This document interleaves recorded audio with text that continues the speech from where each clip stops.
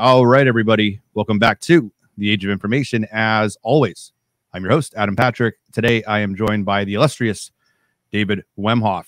David is the author of John Courtney Murray, Time, Life, and the American Proposition, How the CIA's Doctrinal Warfare Program Changed the Catholic Church. That is one volume, and that is the other volume. And Mr. Wemhoff, I will tell you, I have read a lot of books, especially over the last 3 years, and this is at the top of the list of things that I recommend everybody goes out and picks up. It's an incredible amount of information. It is almost 1,000 pages with who knows how many footnotes and references in the back, and I finished the whole thing in 3 days. I literally could not put the book down.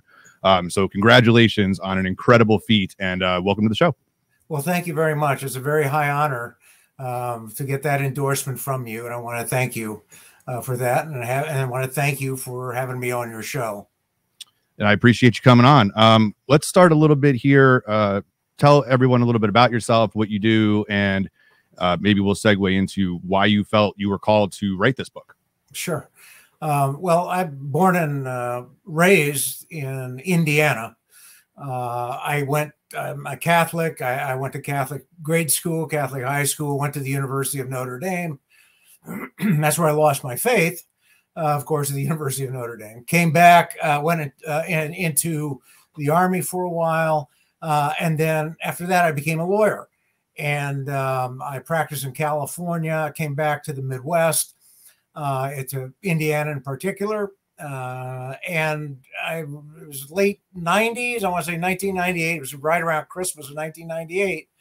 Somebody left in the pew a little piece of paper about the pro-life movement. They put your name in support of the pro-life movement to be published in some ad in the local newspaper. So that's what I did. I filled that out, and then I just started reading and learning more about the pro-life. I started getting closer to the Catholic faith, coming back to the faith. And I started to study some of the language that the pro-lifers were using. I started to study the Constitution more. I'm a lawyer.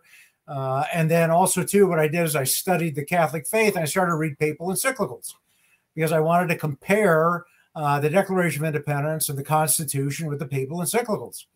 And the encyclicals just sang to me. They just sang to me. These guys were talking 150, 200 years ago about stuff that made perfect sense to me. I couldn't put them down. I mean, if you read my book in 3 days, that's really a testament. Thank you very much for doing that. And I couldn't put down these encyclicals. And then one day I found out, hey, there's a catechism. There's a what? There's a Catholic catechism? And I ordered that. I got it, and I read it. And as I read it, Adam, it was as though someone had taken a sword and ran it through my heart. It was that powerful of an experience because I knew everything in the catechism was the truth. Everything was the truth. And I accepted it, didn't understand it, didn't know it all, but I accepted it. And that is where I really started to look more into these social legal issues because I'm a lawyer after all. And so I started reading Vatican II documents, and Dignitatis Humanae jumped out. I talked to people about that, and I started doing my homework. And so then I started on the way to writing this book. And the book, I think I went to 33 different archives. There are about 500 different sources. I did some personal interviews. One of them was Robert Blair Kaiser, who's now passed on. And he was the Time correspondent. And he admitted, I've got a quote in there, he admitted that this was a big conspiracy, that Time magazine was in on the conspiracy to shape what happened at Vatican II. Now, what happened was in the minds of people, Vatican II took on a certain meaning. The reality is if you look at the documents, I've got the version right here. If you look at the documents, and I'm not an expert in liturgy, I don't know anything about ecclesiology, so I can't talk to those. But if you look at the documents like Dignitatis Humanae, you look at Gaudium et Spes, you look at Inter Mirifica, these were really, really strong statements about how societies, about how the world should be ordered. So that's how I got into it. And that's why I wrote the book, to get that out and to show the Catholic doctrine on the proper order of states, which I showed, and also to show just, how and what America, how it's organized, how it works. And, the First Amendment is really the heart of the American ideology. It's the heart of liberalism. That is where you have the emphasis on the individual, with free speech, free press, religious liberty, freedom to demonstrate, to petition the government. That's really the heart of the American experiment. That's the heart of liberalism, capital L. And that does a lot of things. It does a lot of things. The First Amendment does a lot of things. What it does, among other things, is it puts the power in the culture in the hands of the private interest, or the deep state, as we might call it.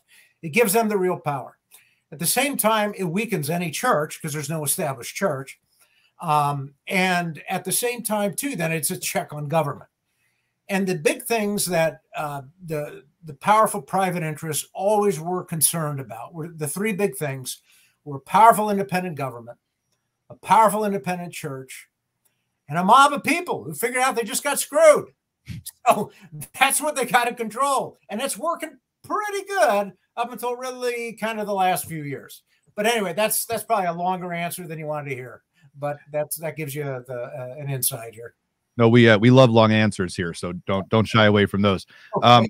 So it's an interesting it's interesting to come up with a kind of a starting point for this, because we've been on this show and within my circles very critical of Enlightenment thinking, but yet here we are in the midst of it, and it's something that doesn't seem like it's going away exactly, even though there is a push towards trying to figure out maybe how to utilize it for a more spiritual purpose, let's say, since I don't think that the collapse of Americanism is happening tomorrow. We still have to operate in this system. So it might be helpful for folks if we start, maybe not necessarily with the Enlightenment itself, but the ideas of, let's say, Locke, Berkeley, Hume that come out of the Enlightenment and form the basis for what eventually ends up being the American experiment, with the Puritans coming over to the colonies, various groups to escape what they would see as intolerance of their belief system. Of course, these are the same people who, beheaded, took the head off a king, right? So right, that's right. Freedom is in the eyes of the beholder, but maybe the idea of what the United States of America was meant to be from its founding, because it was a very unique style that they were setting up, and how that comes to influence, the Milner Fabian type groups, folks like Cecil Rhodes, in sort of taking this capitalistic experiment and going full steam into essentially what you start talking about in the book. Well, that's always a very good question. And so you have to go back in time. We get in our time machine and we go back, to the 1500s and the 1600s. And of course, what you had in the 1500s, you had the Protestant Reformation. Some people call it a revolution, I think what it was. It was very nefarious in many ways, quite frankly. Not only did it serve to take away the Catholic faith, the Catholic religion from a lot of societies, but it also broke up international unity. It broke up Christendom, and that was finalized in the Treaty of Westphalia in 1648, where you have the individual states basically enter into different agreements with each other because it's either custom or it's in their benefit. As Patrick Deneen says, and as other commentators have mentioned, to include Emer de Vattel, who lived in the 18th century, 1700s, and also John Epstein, a very great Catholic thinker of the last century, of the 20th century.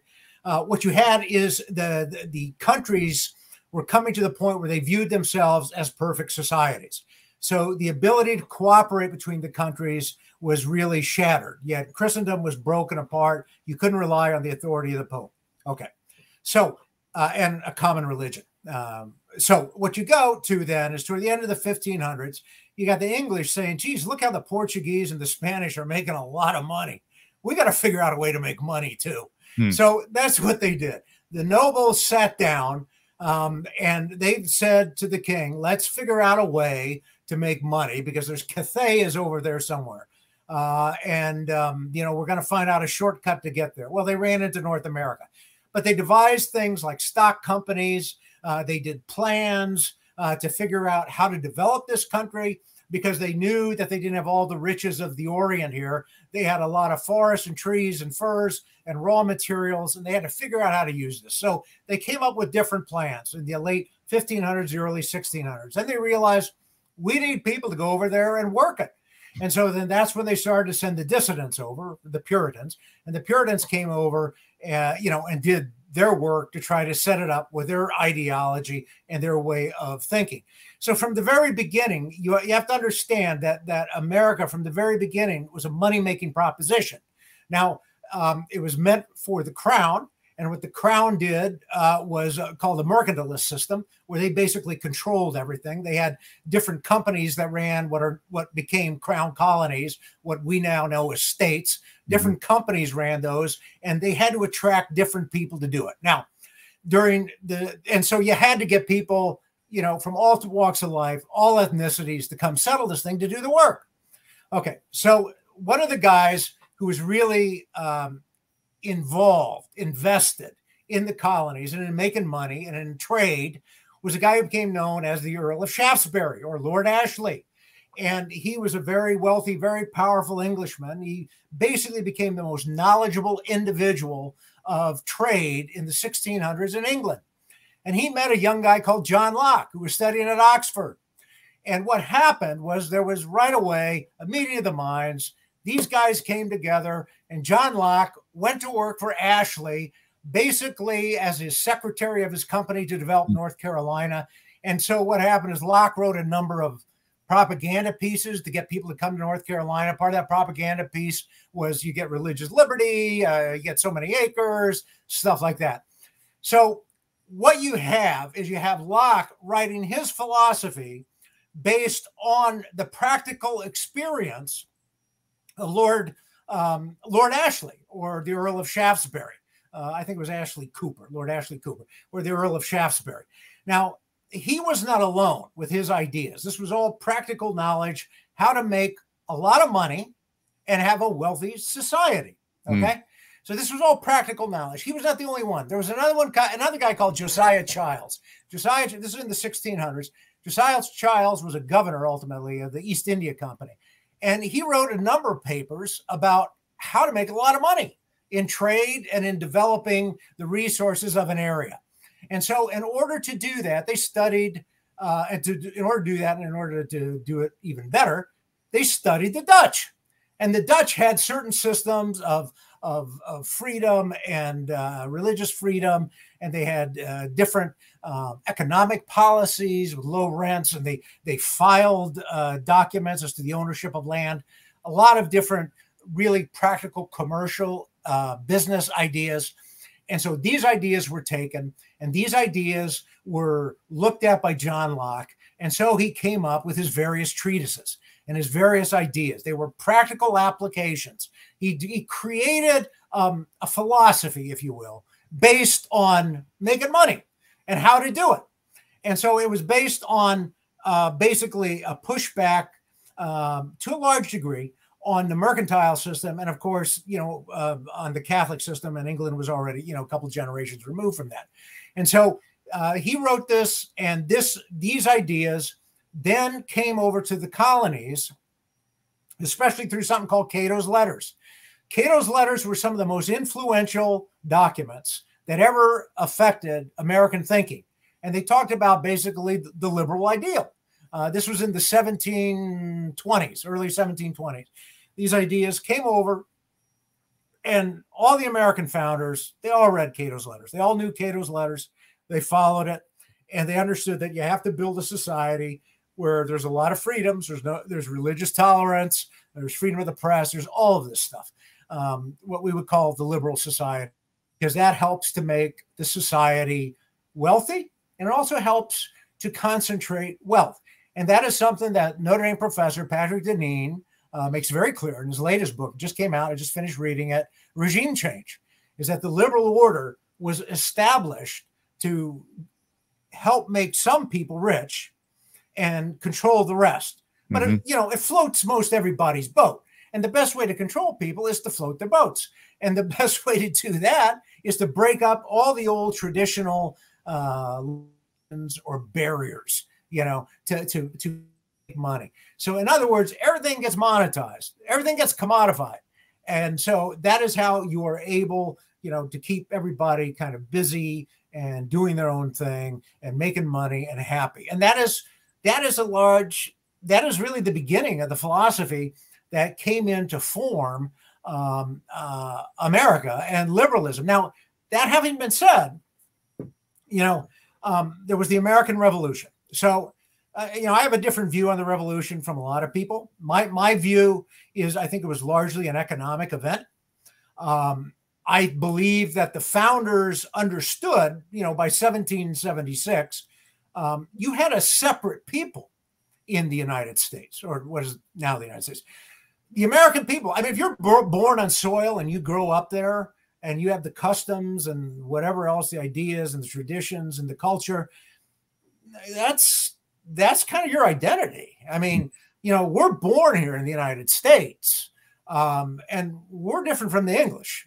And so the founders knew that. And so when you had the revolution, you had a very strong, almost oppressive English government, which controlled a lot of the economy here because it was a mercantilist system.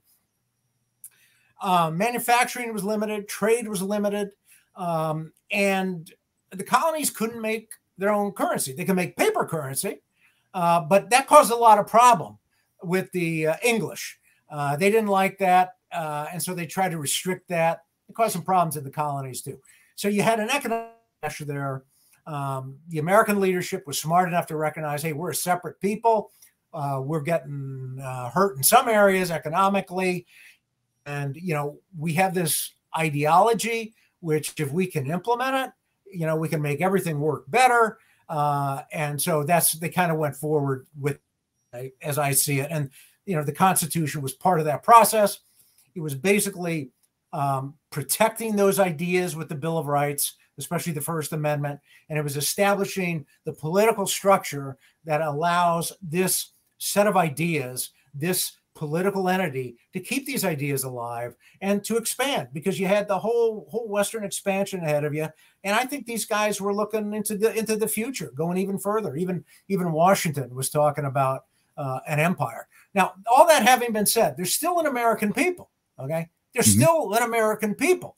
And the natural law still applies to us, you know, whether the American government, the U.S. government, and the elites want to recognize it or not. And so a very big part of the American identity is tied up, you know, with liberalism. But it's tied up with other things too. It's tied up with Christianity. It's tied up with the European descent. It's tied up with certain cultures, certain values. And so that's part of who we are as a people. One very important thing that the founders dealt with at the Constitution was the law of nations. Now, if you take a look at Article 1, Section 8 of the Constitution that talks about the Congress, you know, shall make laws complying with the law of nations. Well, they went back and forth at the Constitutional Convention about that because there was a very well understood body of law of nations at that time. Now, there were some differences. You know, M.R. de Vittel, his thinking had greatly affected the American founders reasons. But he had set forth a lot of rules, which a lot of countries were following. And the American founders on the Friday in September 14, 1787, the Friday before the Monday when they adjourned, they said, okay, we got to list the law of nations. The one fellow said, we got to list the law of nations. And I think it was Madison who stood up and said, nah, we'll leave it up to the Congress to determine when they want to and how they want to. And so that's how that thing got settled. And that's what the Congress has done ever since then. So America, the United States has seen itself separate. And it has, you know, it was a successful effort of a people to gain its independence. It was a successful implementation of this liberal or American ideology that I referred to in my book. Ooh, I want to make sure we didn't lose you there because you paused right at the end of the perfect.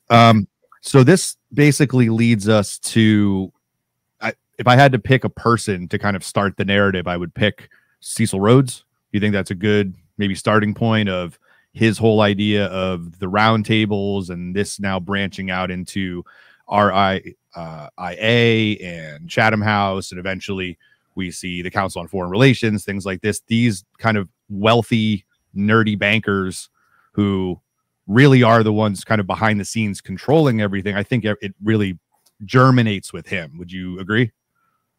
Yeah, I think Cecil Rhodes had a lot to do with the Anglo-American alliance. By the end of the 1800s, American elites were getting closer and closer together. They had some problems during the Civil War with the Alabama and the Kearsarge. And so the two ships got into a fight, and that the English actually helped the Confederates to some degree. So there was a problem there that got resolved in the 1870s, and they started to come together. And they started to work together, and they started to say, we can collaborate, we can cooperate in expanding, influence around the globe. Now, I think the reality is that the American leadership wanted to run the show. I mean, there may have been a collaboration with Cecil Rhodes, but there was still a desire by the American leadership to definitely take charge and run the show. And I think that what you had is, yes, you had a very, very strong banker or financial set of people there. And banking and money is always tied to commerce. So, of course, with commerce, you also tie in manufacturing, right? So you can get everybody tied together here if you can expand and open markets around the world and keep control of the money. So, yeah, I think he was a very important catalyst of this. And in time, the Americans themselves, wanted to take the ball and run with it. And that's kind of where my book, comes in on that. Exactly. And we've talked a lot on this show, just reminding the audience about Quigley, Sutton, Ryatsu's new book, The Milner-Fabian Conspiracy, and how I've said Tragedy and Hope really is, if there's one kind of must-read starting point that helps put things like your book into context, that's a really good read for people. They really check that out. So what ends up happening really is, with the start of World War I, America really starts to kind of define itself as a potential global leader. And you can correct me where I'm wrong here. When they get sort of quote unquote sucked into World War II, which of course is what everybody wanted, the elites wanted, there's a clear defined enemy.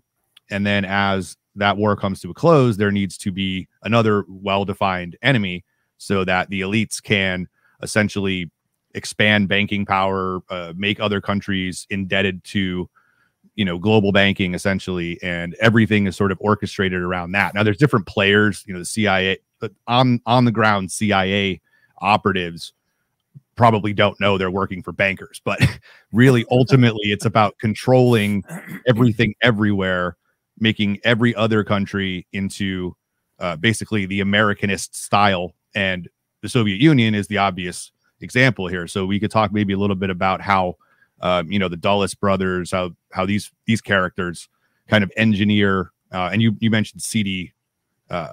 Douglas, C.D. Jackson in this too, and Henry Luce, Henry Luce really is kind of the central kind of operative outside of the clergy. So maybe correct me or expand on how the Americanist agenda sort of coagulates and condenses into this dominate the planet globalism.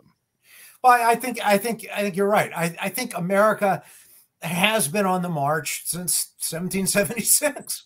I really do. And I think, we've seen one world war after another. A lot of people disagree with me on the numbering, but World War I, World War II, the Cold War was World War III. It was fought on every continent, in almost every country, one form or another of the globe. World War IV was, I call it the Global War on Terror. Well, it's called the Global War on Terror. I think it's World War IV. It's against international terrorism. Well, okay, it tended to target more of the Islamic states than anyone else, but it also expanded into other countries. Then now you've got another struggle between what looks like Russia and China and some people that are tagging along with them. And so you've got this thing that keeps growing and growing. I think you're absolutely right. What they were doing is they were trying to expand this idea of the organization of society along the lines of the liberal order. Okay. We see this very clearly with Woodrow Wilson. When World War I started, he's talking about, overthrowing the Kaiser. We're going to get rid of the Kaiser, and we're going to authoritarian, totalitarian government, and we're going to put in democracy. I mean, that was kind of shocking after hundreds of years of wars, and after 100 years of relative peace in Europe. we're fighting this war to get rid of the Kaiser. We're not going to stop till we're in Berlin. And so we're going to redo that society. And then once you redo those societies, then all the traditional checks and balances on, making money are gone. A guy by the name of Amatore Fanfani, he's referenced in my book, The Little Professor, an Italian. He was a guy who taught in the 1930s, 1940s. His doctoral thesis was Catholicism, Protestantism, and capitalism. He basically explains that the capitalist spirit has got to knock down these barriers to enjoyment of wealth and accumulation and making of wealth. And so that's where you have to re-engineer these societies. And one thing that that we'll call the deep state, the bankers, the financial elites, one thing they have to do is they have to basically play people against each other. And that's what they're very adept at doing. And they can use anything and everything. And we see that they can use religions against each other. They can build up nations and throw them against each other. They can build up LGBTQ and throw it at us. They can do all of this stuff. And so that's what they're always doing, because they really don't like ethnicities, which is something George Soros said. So you're absolutely right. So what happened is, you had, beginning with World War I in particular, you had this idea, you had the Federal Reserve at that time came into being, which was a way to basically finance these huge wars. I mean, these are big endeavors, and you need to have a lot of money to do this stuff. So the Fed came into existence. At the same time, you did away with a Senate chosen by the state legislatures. And at the same time, you did away with, you gave the women the right to vote. So you're just further expanding democracy in the United States. You're further fractionalizing society and breaking it apart. So now the man and the woman are at odds with each other. They can vote against each other, And so what you had is you have this issue going forward into the 20s and 30s. And of course, the United States, as a detail in my book with the Four Freedoms speech of FDR in January 1941, was saying, look, we're fighting, we got four freedoms we're going to spread around the world. I mean, the U.S. wasn't even in the war at that time. Four freedoms were going to spread around the world. Basically, freedom from fear, freedom to speak, freedom of religion, freedom from want. Okay, so this is what we're going to do. These are the euphemisms that we're going to use. Henry Luce came up a month later and said, we're fighting for commerce. We want our commerce to run the world. It was very plain what was going on. And they were actually, pretty honest about it in a lot of ways, that this is what's coming. And so that is what ultimately arrived at our doorstep. And so the boundaries in Europe were broken down, and those societies, are being remade. That's what we've seen for the last 80 years now. And really, the whole idea of this whole push is to destroy church and crown, right? Because it takes the power out of the individual nation state and puts it in the hands of, obviously, folks who are trying to get those nation states into debt. So it's very interesting to see how a system that is designed to break down differences uses false dialectical differences to smash them together in order to kind of meld society into a homogenous blob that has no distinctions. And that's when, there still is maybe more propaganda going on today in different ways than there was when Time Life was, a huge entity. But we still have the same people choosing between the false dialectics. So even the libertarian or, the QAnoner or whomever thinks that they're kind of tuned into the system, they're actually still being played, because there is no ultimate truth that's guiding them and showing them how to get out of this mess. And it's really easy. It's just nerdy bankers and the American established elite pushing an idea. It's really a very simple concept to understand, but you still have, the folks who are, let's say, anti-woke are still missing a huge part of the problem, right? That running to this is just my opinion, running to folks like Ben Shapiro, who are really just there to provide the other side of the dialectic. They're not the ones who are really going to help you, right. Right? That's right. Yeah, that's right. That's a great. Yeah, you know what's going on. Yeah, you get it. I mean, what the liberal order does, it puts power in the hands of the powerful private interests, people you don't even know. It puts it in their hands, okay? And these people have no solidarity. They have no sense of solidarity with any of us. I call them the plutocrats. Some people call them oligarchs. I call them plutocrats because they basically utilize the systems for their own benefit to make money and to control people. And like I said, they have no solidarity with us. They don't want to develop anything. They want to control everything. And they can control it through the First Amendment. So you bring up a very good point, Ben Shapiro, right? So what he does is he presents the false side of the dialectic. Well, we want free speech, and they're curtailing our free speech. So what's he doing? Well, he's keeping people in bondage, right? But what he's also doing is he's playing to an aspect of American identity. Okay, an aspect of our identity is, well, we want to be able to talk about things and work it out, and we're being crushed, by these people. So, but part of our identity is free speech and all of that, and by going with that identity, you don't get out of the woods. You are just running around in circles. You're absolutely correct. Instead, and part of what the First Amendment does with all these voices out there, it further fractionalizes people. Everybody, even the Catholics, are very fractured, okay? Because they can't seem to work together. The First Amendment and the conservatives are all given the alternate, viewpoint of liberty or of the liberal state. In the hands of the right people who really know what they're doing with free speech and free press, they can weld people together to create an effective movement. It requires unity. It requires unity.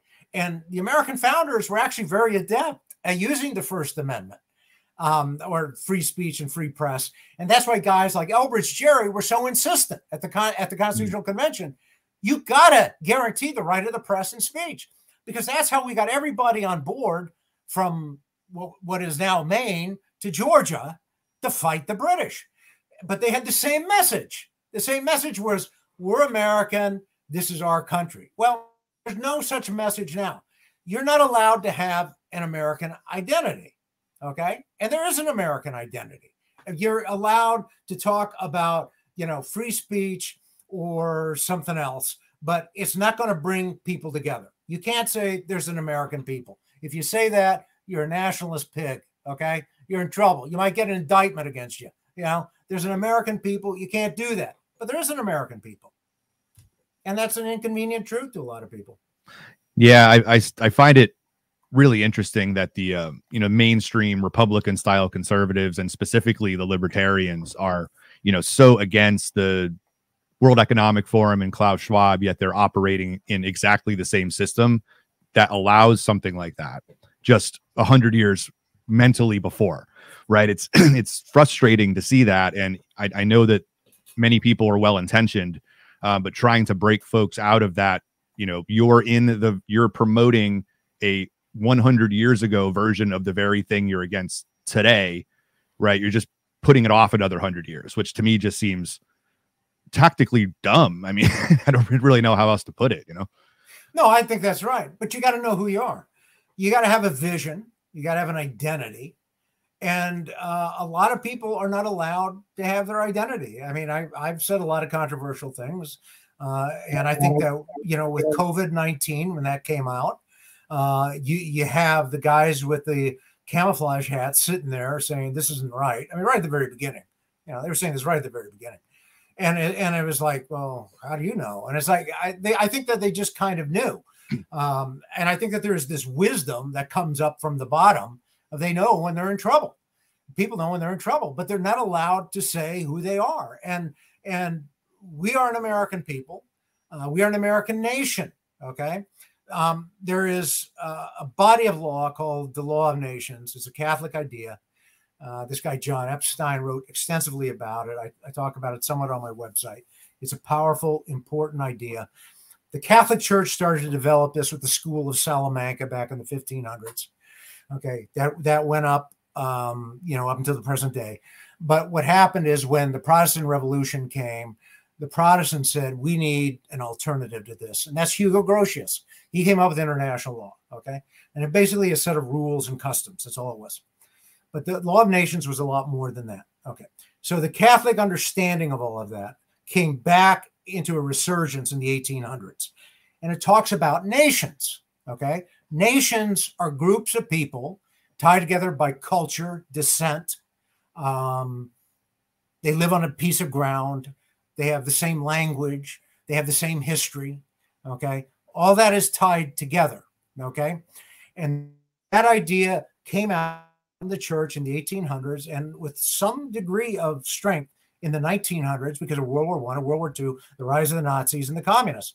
And so what you had is you had in Vatican II, you had the expression in Gaudium et Spes of some of this. And when you're starting to talk about nations, you're talking about people who are definable. Okay. Now, there could be a lot of different subgroups in the nations, but you're talking about people who are definable. I mean, in the United States, there are many nations. You know, there's the Black nation. You can say that there's the white nation or the American nation. There are a lot of subgroups of that. You know, there's like the Latin nation, but these are different people with different histories. Now, there's assimilation that goes on, and the church recognized that. But these were still separate nations. And that's the idea of the law of nations, groups of people, because culture and the circumstance of your birth are very important to the proper development of the person. That is how you learn how to deal with society, especially in the family. In the family, you grow up in a certain tradition in a certain place. You learn that tradition, you learn that culture, you learn the right ordering of things in the nuclear family. And so at that point, you move out into society, and society has got to strengthen and protect the family. And the international society has got to protect those domestic societies to protect the family. That's why war and that stuff is bad. Okay. That's why the church has always spoken against war. So you have to realize who you are. Okay. And in America, we know from George Soros, and we know from the history of you know, just the liberal experiment, that they're always trying to break down peoples. They're always trying to destroy peoples. You know, a lot of people say, and I think in some degree it's right, they're trying to create a European identity, which does away with the German and the Italian and all of that. They destroy the ethnicities. They're destroying the nations. And so you go back to the Tower of Babel, right? You know, you had Tower of Babel, the construction, destruction of Tower of Babel. You had one group of people got broken apart. Now they're going to try and rebuild it again. A cultural rebuilding, which operates at the behest of the powerful. Now, or the guys behind the scenes. Now, the guys behind the scenes will create their different identity groups, LGBTQ, whatever they want, you know, from week to week, because they got the means, they control the resources, they have no sense of solidarity, and nobody seems to have any opposite idea. So if you're going to struggle against this plutocratic elite, we're going to struggle against this tyranny, because it is a tyranny. It's a very soft tyranny. It's a very clever tyranny. And again, Professor Deneen, in his latest book, Regime Change, speaks very eloquently about it. I just finished reading it. It's a good book. Speaks very eloquently of how they control. And if you're going to fight this, you got to know who you are. And you got to see yourself in the context of a people. And you have to understand that nations have a right to live and exist and prosper. Now, they may change over time. Nobody's wrong with that. But they have to be allowed to exist and survive. And right now, the American people are under attack. The blacks are under attack. They don't understand that. The Latins are under attack. They may not understand that. But all the peoples are being worn down to be reshaped in accordance with what George Soros and other people want it to be. But so you have to have a vision of where you end up, and you got to have a society where you care for the family, you care for the nation, you follow what, you know, is in the catechism, what Professor Deneen talks about. You follow something called the common good, and important to follow in the common good. It's in the catechism. I have a little YouTube channel people can watch. I talk about the different aspects of the catechism that talk about it, and they're very specific. It is also, too, in the Decalogue, the 10 Commandments. The 10 Commandments used to be a big part of American life. They cut that out in 1947 with Everson, and ever since then, they've stripped God away from the local communities. Ever since then, the American people have been under attack. And you know, it was one thing after another. And now, you know, we're facing, you know, CRT. I mean, this is I think is the mop-up operation. It's probably important to point out too, because I know we do have varied listenership, that historically Christianity, and even post-schism, East and West, was never concerned with destroying local cultures. That's right. very much concerned with baptizing local cultures and sort of correcting some of the pagan errors or Gnostic errors. But we see this very clearly, especially in the East, with kind of the conversion of Russia, Belarus, Ukraine, in maintaining that very specific culture and not diluting it, not changing it. The Greek culture, the Slavic cultures in the West, Spain, Italy, to retain that sense of identity, but just make it Christian. And that's lost in what I would say is the Protestant world, where it's not Christianity. Christianity doesn't come first, right? It's almost like Christianity has to mold itself to the state's idea of the day. So it's the inversion of the classical Christian way of doing this. Oh, I absolutely agree. You know, the Moynihan report, I'm studying that right now. The Moynihan report came out in '65, and it dealt with what was going on in the black community. Why is, you know, is there a problem here? What's the problem? And they said that the family for large portions of the blacks had been destroyed in this country because of the Protestant culture, which did not adequately treat, you know, the black slaves as human beings. Moynihan contrasted that with slavery in the Portuguese possessions, Brazil. He said the slaves were treated as human beings and they were actually Christianized. So I think this brings to the fore your point that Christianity is interested in building these ethnicities, these groups of people organically, and to make them strong, so the family is strong, so they can learn how to deal with the world. And that is what culture and nationalism is all about. Now, that can get on steroids and get out of control, and we have seen that in the past. You know, we've seen that with Nazism. We've seen that in other areas where it just goes out of control. And the church condemns that too. It condemned that with Pius XI and with his encyclicals. So I'll just apologize real quick to the audience and to you. There's Canadian doobie smoke that's been infiltrating southern New England over the last few days to the point where it looks like the surface of Mars. So the constant blinking and coughing and drinking of water is me trying to fight off the lingering effects of that. And I also take copious notes. So if it looks like I'm falling asleep, it's because I'm jotting down a bunch of stuff as Mr. Wemhoff is talking. So another book we've been promoting on the show is in tandem with yours, is Operation Gladio by Paul Williams, which talks a lot about, just to your point, on the afflictions in the black community and creating, opiate addicts. And of course, we all know about Gary Webb and where that goes, 20, 30 years later, that yes, 100%, they're different communities are controlled differently, but they're all manipulated or controlled in some way, which that long introduction brings us really to the heart of the book. And there's some big players here that I kind of want you to touch on for the audience. Obviously, Henry Luce and John Courtney Murray are right in the title of the book, so they're going to be important.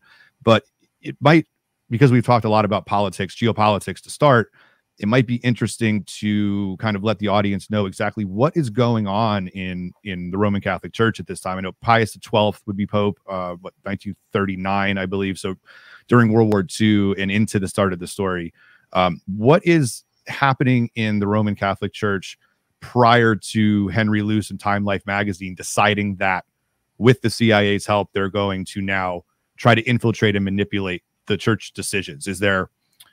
Wait, I'll let you just go into it. No, those are great questions, Adam. Thank you. The church was fighting internally something called modernism, and my book talks about Americanism.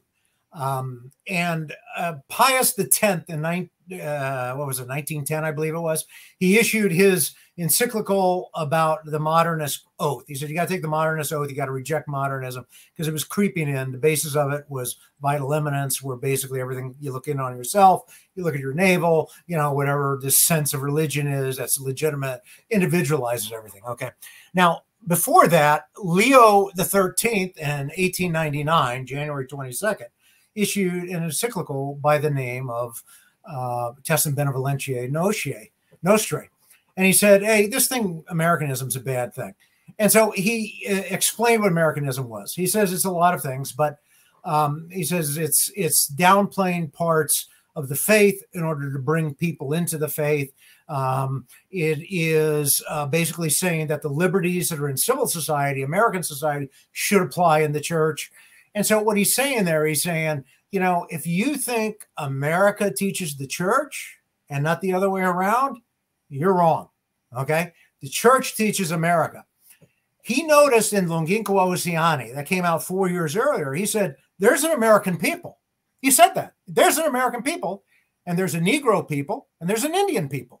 And we need to send the missionaries out to the Negroes and to the Indians. And that's what he said. But he said in 1899, going back to 1899, is we've got an issue with people think that America is the ideal. And what you had is you had a lot of American prelates, not all of them, but one of the biggest ones I found was Cardinal Gibbons, very famous. He started Catholic University of America, but he was an Americanist. He believed America got it right. We got to listen to what America says. We got to organize ourselves the way America does. He had friends over in Italy, and I document some of that friendship in the earlier parts of the book in volume 1. And these people, and this is at the Notre Dame Library, I found this. And so these people had friends over at in northern Italy who were trying to get the American idea, the Americanist way of thinking about liberalism in the church to get more popular. So you had a real division in the Catholic Church in America, and Henry Luce knew it. And so did the American elites, because Henry Luce really carried water for the elites, for the financial and the business class. They didn't really consider him to be one of them, and he didn't like that, but he carried water for him. He was an engineer. He could figure out how to get people on their side, or at least break society up better so that it could be better controlled.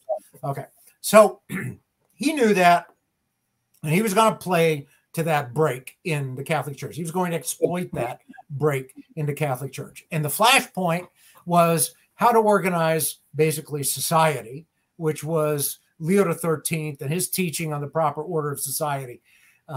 Henry Luce was writing about this in Time magazine in 1927. So they were looking at this long in advance. And you know, let me tell you something.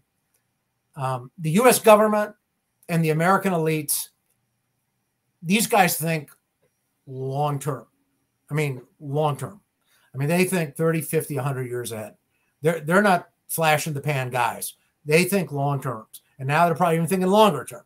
But they knew this was the issue, and he needed a theologian to sell everybody on the system of organization of America as contained in the First Amendment, because that system of organization went against what Leo XIII said about how societies should be organized. And so that's where he went looking around, and he found John Courtney Murray. Now, the Jesuits had long been very much sympathetic to the American system of social organization. And so the Jesuits kind of led that charge with America Magazine and others. What happened is in April of 1948, April 26th at the Biltmore, there was a secret meeting. I was able to get those minutes from the archives of Father Connell, who was a Catholic priest who fought against Americanism. It was a secret meeting that basically was sponsored by the National Conference of Catholics and Jews, National Conference of Christians and Jews, I'm sorry, NCCJ. And this conference basically dealt with, what are we going to do with this Catholic doctrine on church and state? Okay. I mean, come on, this is a problem. John Courtney Murray was at that meeting. He said, I can handle it. I can change it. He said, it's not that well defined. It really is. So then he started writing his stuff, but he picked the field battle. And the field battle was, can a government suppress heresy? Oh my God, in America, you don't want the government coming into your house and making you confess a religion. No, nobody wants that. So right away, the question was laid out there in a sympathetic way, all right, to the audience. And the base of his argument was all you need is the natural law, and America complies with the natural law. Well, Connell and others said, no, that's wrong. That's wrong, okay? They said the ideal is not America. It is the divine positive law as a Catholic confessional state. You can follow the natural law, but you have to protect it. And Murray said in his writings and at the Rockefeller Commission, Murray said, America is perfectly in accordance with the natural law. Well, Monsignor Shea, who I talk about, said that's balderdash. History doesn't bear this guy out. We've never had a society where you didn't have an established church that tried to recognize the Decalogue, some form of deity with his rules. And so this was totally alien. But Luce had, the media, and the American media followed Luce and his people. And the mainstream media, like then, is very powerful like it is today. And so what happened is Murray got promoted. The fights were staged with some Protestants who didn't like the Catholics. And so these fights are staged. And Murray made a national name for himself. And he became a friend of Luce and Clare Boothe Luce. They were all in New York. And I call them the Trinity. Yeah, it's the one character in the book, John Courtney Murray, that's, for me, it's tough to know if he was a quote unquote true believer. And I don't mean in Christianity, it's pretty clear that's not true. But was he a true believer in the Americanist vision, or was he just an opportunist who saw a way to make a name for himself and a bunch of money? Well, I think he truly believed, but he also wanted to make a lot of money. I think he's one of these guys who, he's one of these guys who's very technically savvy. Okay. Very technically savvy. He's a smart guy. He knew how to use words and how to get it out there and images and all that. Okay. And what the liberal order does, it rewards creativity. Okay. Creative people who produce things of value can move up. Okay. That's why you got big tech in this country. That's why you got Silicon Valley. These guys think outside the box. Nobody checking their thinking except, more wealthier people or occasionally the government. But this is what has given the United States a competitive edge with the rest of the world, because this creativity is allowed to go really unhindered. Now, that idea, the liberal order, the Constitution, the First Amendment, is part of the American people's identity. And Luce's obituary says he had the Constitution with him every day. And he talked about it every day. And I think that's probably true from what I read. Maybe some of that smoke's coming over here now. I was just going to say, I don't know what's going on here. Sky does look a little red. I mean, it looks like Mars in New York. I mean, that's incredible. I don't know what you call it, parts per million or air quality index was, I think I was listening to CBS radio, the worst ever recorded. It was like up in the 400s, like the worst air quality ever recorded, which is, let's hope that doesn't get down to you. It was really weird, man. So let's hope it doesn't. But that is part of what the liberal order does. It encourages and allows for creativity, and it allows for the accumulation of wealth. It allows for the survival of the fittest in a social sense, like Herbert Spencer talked about. Okay.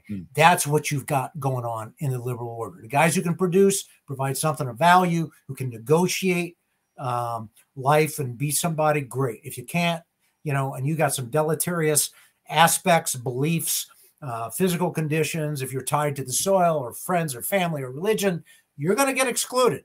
But if you can operate and negotiate all that and be creative and provide something of value and be of service to the people at the top, you can advance. So you're getting this polarization of the people.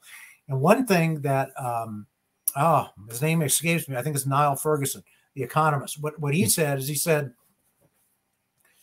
people realized that with money, and this is, Middle Ages, this realization started to get greater as the forms of money started to evolve. He says, with money, you can do anything. You can control everything, be everything, do whatever you want to do. So this was the way, money, wealth, was the way to another life, different from a normal life. So I think it was a combination of both, and that's what you have with a lot of the American identity. That having been said, this is kind of part of who we are. Yeah, we want success, but there's this conflict in the American heart. And it's this conflict, between the natural law, which says, I'm from this piece of dirt. I live here. These are my people. This is what I do. As opposed to, hey, I want to be somebody. I want to advance.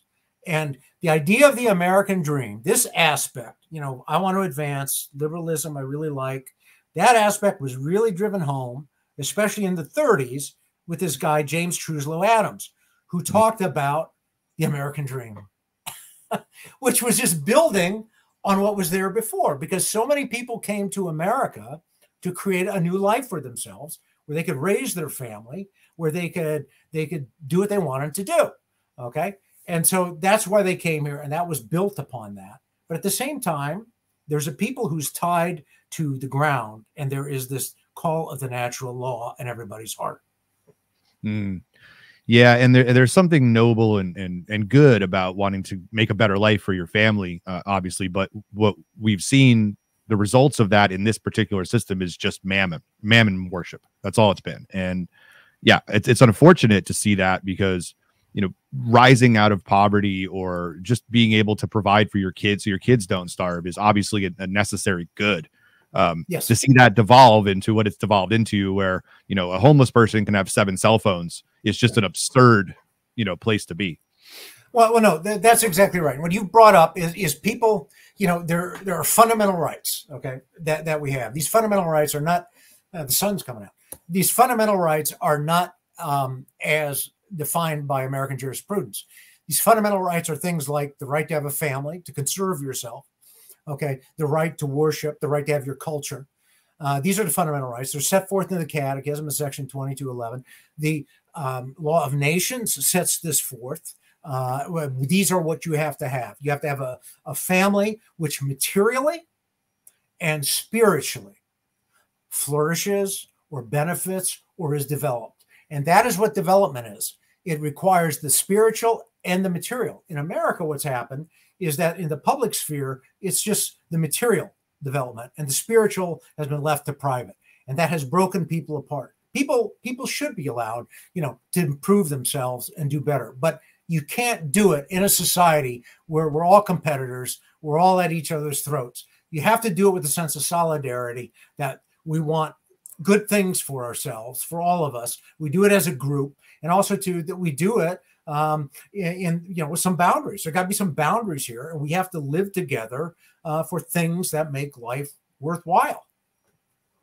Exactly right. And I'll give 2 more book references for the audience. One is the Tan published The Popes Against Modern Errors, which is 16 papal documents that really speak to a lot of what Mr. Wemhoff is talking about. And then also Malachi Martin's Jesuits book, which I think is, I don't agree with everything that Malachi Martin talks about, but I think it's a very good book. I'd reference it if I remember to pull it off the shelf, but people can look it up. But that it segues nicely into maybe we could enlighten the audience a little bit on who exactly are the Jesuits and how do they factor so prominently in what ends up becoming Vatican II.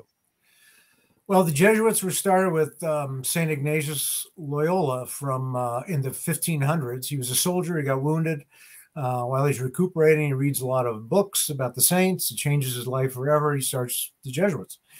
The Jesuits were very militant because St. Ignatius was himself a soldier. And, you know, the military has a certain ethic, and so it has a certain virtue. And that's very good, especially if you're going to convert people and try to build societies. But when that gets turned against the church, that's very bad. Because that discipline and all of those traits can then be turned against the font of truth, the source of truth. So anyway, the Jesuits were very active during the Reformation. They started something called the Counter-Reformation. They did a lot of work in trying to bring people back to the Catholic faith. They were very successful. They even tried to topple Queen Elizabeth I. They went into England, and many of them were martyred. And from some of the big Jesuits like Robert Bellarmine, St. Robert Bellarmine, one of the doctors of the church, you get many doctrines on the proper order of society and the indirect power of the Pope over all the civil rulers. Because that was really the issue in England at the time. Who's in charge of the church in England? Is it the king or is it the Pope? Well, it's the Pope. And Henry VIII said, no, it's the king. So that was the big fight. And so what you had then is you had the Jesuits became very effective over time. They really were very successful. Finally, there were some complaints lodged against them by various rulers. I believe France was one of them, Portugal another. And then finally they were suppressed in 1773, which means that they couldn't do their thing anymore. They were disbanded, as an order. What's interesting is there was a young Jesuit by the name of John Carroll at that time. And he was the first Catholic bishop in America. So he was a Jesuit, and he was there at the time that the order was disbanded. He had some very wealthy family members, Daniel Carroll and others, Charles Carroll and others who were very wealthy Americans, and they were Catholic in Maryland. And they participated in the revolution, and they were very much caught up with the ideas of the revolution. So the Jesuits came back in the early 1800s. They proceeded then to work. And then what happened is there seems to have been in the 1900s, they seemed to go over to the dark side, if you will. They seemed to go to work for the powerful private interests. And you had guys like John Courtney Murray who represented that. You had other guys who didn't. You had Father John Ford who seemed to toe the line. He was a Jesuit. You had Father Lafarge who talked about interracial justice. The verdict's still out on him, in my mind. He made a lot of good comments about the church. He was very perceptive. He came from a long line of American blue bloods, if you will. But he also had some ideas that I think were twisted and used by the elites to really cause some confusion and to cause problems in the United States between the races. Now, whether he intended that or not, like I said, still looking at it, the jury's still out on that. But then you had the Jesuits basically come on the other side of the Catholic Church, and they seem to support whatever comes out of the American elites, the powerful private interests. And the American elites are part of a growing global elite. And at some point, there is some conflict, between these groups of different parts of the world. It's like Mel Gibson in that movie, what was it, Conspiracy Theory? He's on the bus, talking about, it's united, but then they fight at one level. It's kind of like that, Yeah, I actually just rewatched that last week. It's still so much fun. It's such a fun movie. It's a fun movie. So definitely we talked about Henry Luce. So Henry Luce was the co-founder of Time Life, Time Magazine, Life Magazine. And I think when a lot of folks, maybe a little bit older than me, but grew up with this Americana kind of Norman Rockwell style idea of what the 1930s, 40s, and 50s were. Time Life seems to encapsulate that very well in the minds of people. They can look at old Time covers, and Person of the Year is still a thing, right? Or I guess it's still a thing. It's still a thing, yeah. So, but it turns out the whole thing is just propaganda and BS, right? I mean, it's very interesting to see in an age before the internet, before cell phones, before social media, where there were only maybe four or five media companies. Of course, all of them are, founded and ran by people who come from, intelligentsia backgrounds, skull and bones backgrounds. Even though the New York Times and Time Life might be in competition, they're really started and run by the same people who are just jockeying for power. But it's interesting to note and point out how this piece of Americana that some folks may remember was just really a propaganda arm of Henry Luce and whoever was backing him. Well, yeah, they definitely had a propaganda mission, but they also reached down and touched on the material that's there. And this is where we come into C.D. Jackson. C.D. Jackson said, the best type of he said there's no such thing as psyops.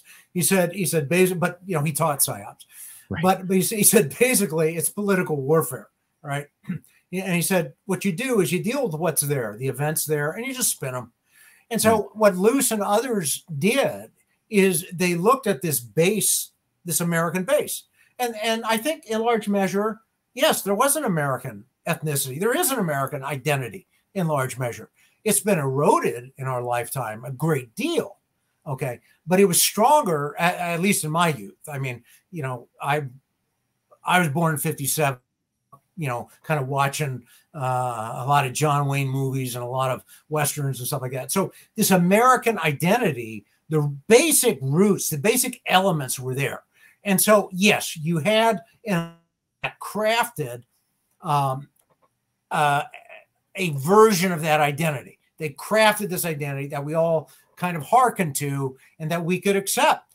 Okay. The elites at one time in this country were not that directly averse to the people. Okay. They kind of had some solidarity with the American people, more so than they do now. That's for sure. But they built on this identity that was there. And so they created these images in our mind. And that's kind of who we were. And then they broke them down over time. The guy who comes to mind is John Wayne. John Wayne, we just celebrated his 108th birthday or whatever. He was the American male. He was strong, he was individualistic but collaborative. He always was on the good side. You could hear every word this guy spoke. And believe me, when you get older, that's important. You'd understand everything he said. So, this is the guy that people identified with. This is the American male. And this was the Western. This was the ultimate American identity. And then what you had is Midnight Cowboy, with the homosexuals coming in the late 60s. And I started to see that identity get chipped away. Best Picture win, right? The Academy Awards, I think. Didn't that win Best Picture? Yeah. I think it did. Yeah. Oh, of course. Because Hollywood, the cultural elites and their backers and the financial elites, started to betray the American people. And it was a long-term plan. And I think it began in the 1940s. I think they began to betray us then, if not before. Yeah, it became obvious in the 40s. Yeah, I'm sorry. I should stop saying it's amazing all the time, but it's, I guess, amazing that when you look into not just Hollywood, how much the CIA, how much intelligence agencies influence movies and TV programs, and were War of the Worlds or The Day the Earth Stood Still, how much they've influenced, only when the movies are backing their agenda, right? I mean, The Day the Earth Stood Still, what was the whole goal of that? Was a one world government was going to prevent the aliens from destroying everybody, right? So the propaganda sneaks in there.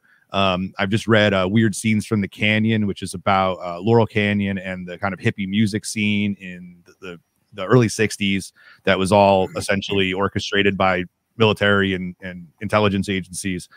So it's an interesting segue because, we need to get into Vatican II. How does the intelligence apparatus play into what eventually ends up happening? Because the way I remember it, or the way I understand it, Pope John 23rd becomes Pope in 1958 after Pius XII, and he just sort of decides to call a council.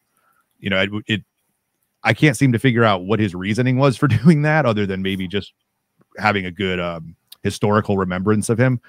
But I think it's important to tie in exactly what's going on in the intelligence agencies right now and how they're gonna infiltrate this whole process. That's a very good question. Let me back up just a little bit. So C.D. Jackson talked about political warfare. You got to work with what's there. So when they fashion these identities, okay, normally I think identity grows up from the ground, but when you get the media, the mass media, you can really start to tweak this identity, to tweak these basic substances of an identity into something else that you want, or to attack it, or whatever. Okay, that's number one. Number two, you always got to understand that anytime anybody says something or writes something or publishes something, they're telling you what they want you to think. Mm-hmm. Okay, that's just the way human communication works. Okay, now that takes us into Vatican II. So Vatican II, why did John the 23rd call it? My research showed that he called it because we want to basically, and I got it in one of my summaries. It's really a good quote. Let's see if I can find it real quick, because it actually is a very good quote. He said an ecumenical council to correspond to the needs of the present times. And so what I found it was to fight the persecution in communist countries and to strengthen the spiritual dimension of life, because I think that he and others thought that that the people of the world were being sifted. They're being ground between the Charybdis and the Scylla, you know, of this Soviet monolithic communism and this liberal West, you know, this universal individualism and this universal communitarianism. And both were devoid of God. Both were devoid of God. And the world was being shifted and crushed by this. So I think he tried to come on out and present something, a way to deal with this thing. Well, you know, the intelligence communities, the American intelligence communities, the governments of the world, but especially the American intelligence community, is going to take this as an opportunity. I mean, yeah, you know, sometimes you don't have to make your breaks. You just wait for the break, you know? That's what the Americans did. But the American intelligence was so good as to what was happening in the church that in August of 1956, they knew who the next two popes were going to be. Yeah. They knew who they were going to be. That's because the CIA has an office next to the Holy Spirit. And it's tapped the Holy Spirit's room. Okay, that's a little hyperbole there. But the American intelligence is really good. And American intelligence worked through a guy called Klaus Dorn. Klaus Dorn worked for Time and for the CIA. And he was an anti-Nazi. And so what he did, he suffered from polio. So what he did is he knew everybody in Rome, knew everybody in the capitals of Europe, and he knew the way the wind was blowing in the Vatican. And the Americans wanted Montini, who was Paul VI, because they thought he'd be more friendly to them because he had promoted something called Pro Deo, when Pro Deo University was funded and promoted by the CIA and the OSS. And it took all the professionals who went from the third world, and it taught them that the American system of organization is the best. Americanism is the way to go. And so that's what Pro Deo was about. And so they wanted Paul VI. Well, Paul VI disappointed them when he finally got in. But what Klaus Dorn in his memo in the Library of Congress says, he says, well, the next pope is going to be the Roncalli, and then Montini.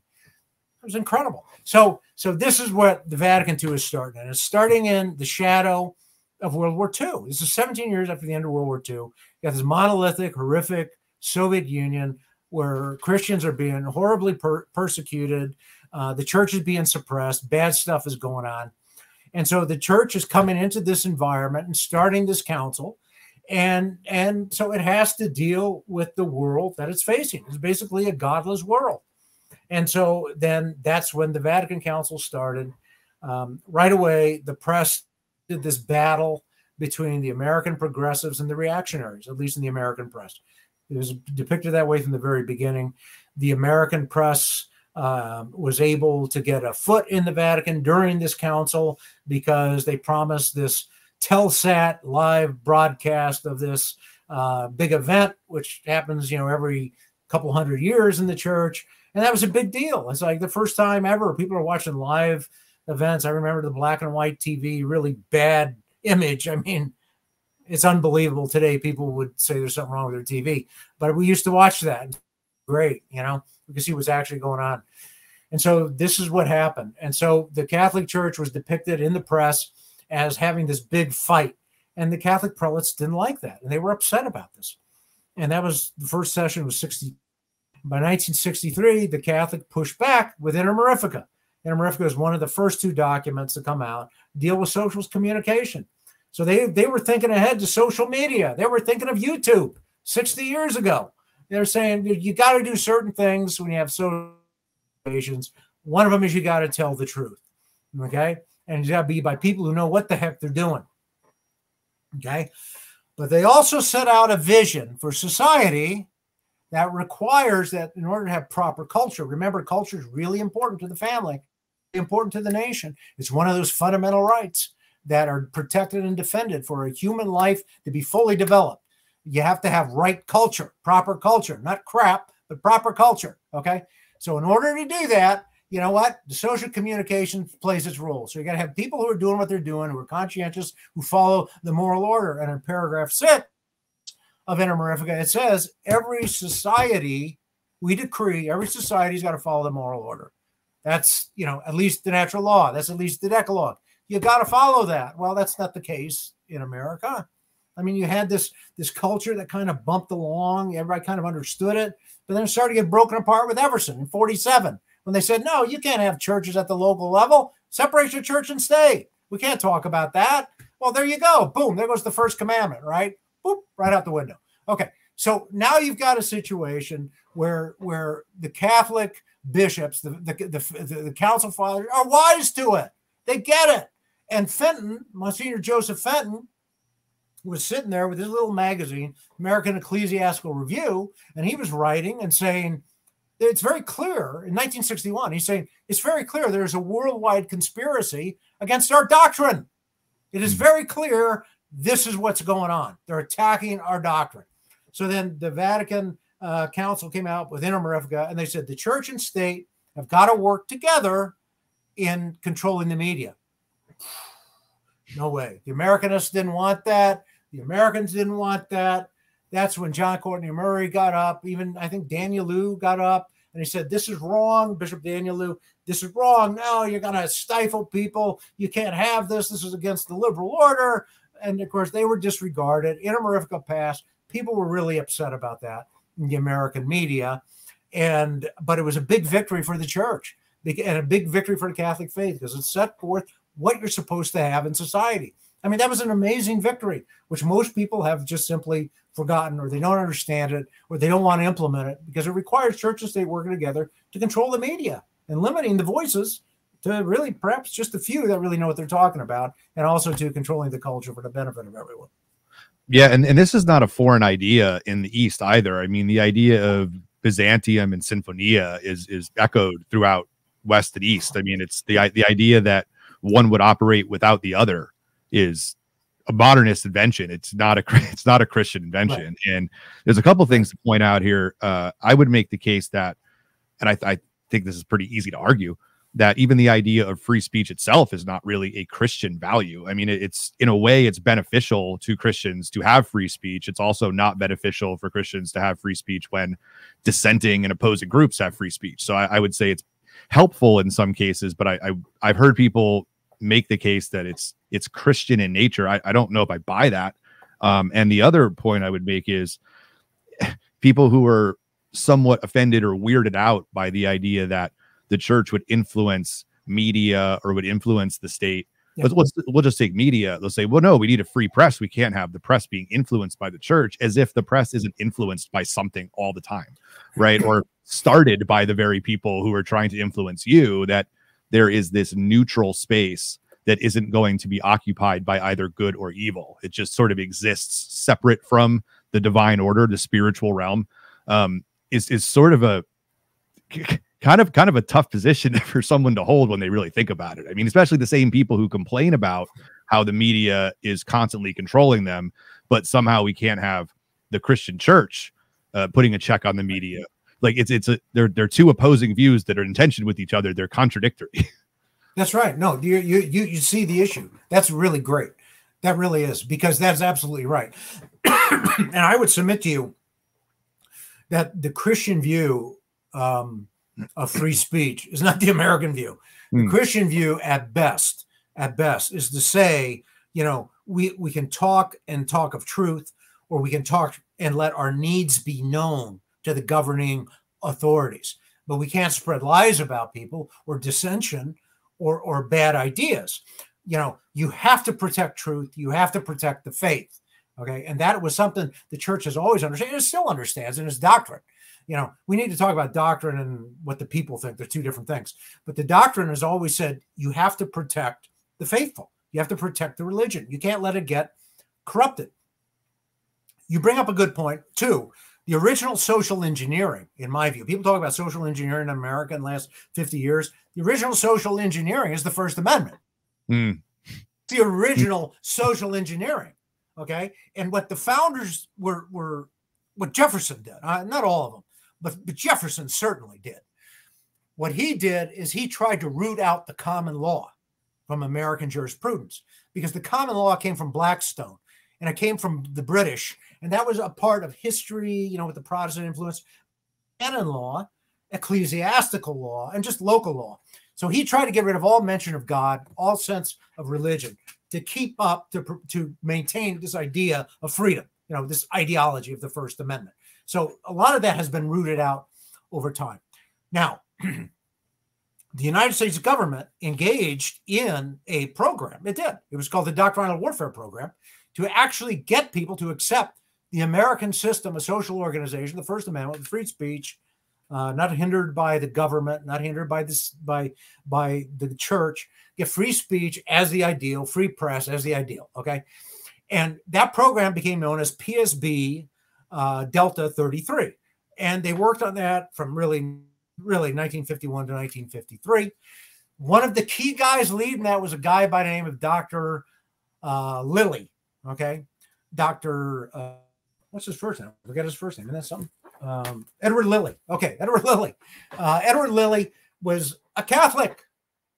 Mm-hmm. He was a Catholic. He was the guy coming up with the idea to exploit divergencies and to exploit differences in belief systems that oppose the American system of social organization. Everybody thought it was Soviet Union, but it was wide open. It was a wide open mandate that allowed them to go after all belief systems. Mm-hmm. And in the archives, at the Eisenhower archives, you will find plans to penetrate not only the Catholic Church, but to penetrate by country the religions, the Hindus, the Buddhists, the Muslims, and so forth. By country, they list who's there and what the assessment is. Okay, so Lilly developed this in the early 1950s. He developed this, and he was a very wealthy Catholic and a professor at Catholic University. He came from a very good family. So he helped to develop this. And so what you had the Catholic elites really go along with this plan to subvert their own church's teaching and to keep it from having any sort of effect. And that would have required control of what was said by the church and the state working in conjunction to make sure that morals are protected, because the church and the state has an obligation to maintain the moral order and has an obligation to keep good morals.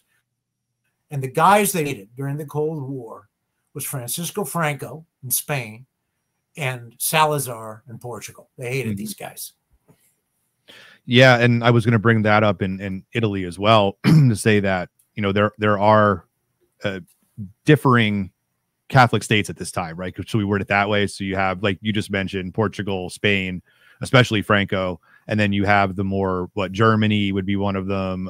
Some of the Northern European countries, which are somewhat opposed. So you have international kind of battling of these ideas.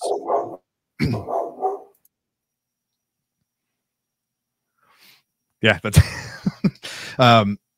yeah. I mean, that's kind of the point. Like, there are Catholic states at this time that are very comfortable being called that, and then there are Catholic states at this time who are not comfortable. And so you have another battleground, which it's not just the modernists versus the traditionalists within the Vatican or within the American landscape, but also these other nation states in Europe that have completely different ideas about how they want their own nation to be governed. I'll let you go. Yeah. Yeah. Okay. No, thank you. Thank you. That was Spartacus. He's my dog. He kind of runs the neighborhood. Of course. So he knows who's coming up and who isn't, and he even keeps an eye on what's going on at the neighbors. Yep. You're a good boy. He's a good little dog. Yeah. But yeah, that's right. You have different factions within the Catholics. You have different factions within all these countries. They're all played off against each other. It goes back to my question. You have to have a vision of what is good for the people, and you have to know who you are. You have to have your identity. And I think that is absolutely critical. And that is what the powerful private interests have been able to do. They play the different groups off against each other. And they can use anything and everything to do that. I mean, they can use the religions like they're doing in the Ukraine and in Russia. They can use the nationalities like they did, leading up to World War I. They use all of that stuff. They can use, the good to do evil. So you have to know who you're dealing with and who's behind the curtain, and you have to understand who's really in charge.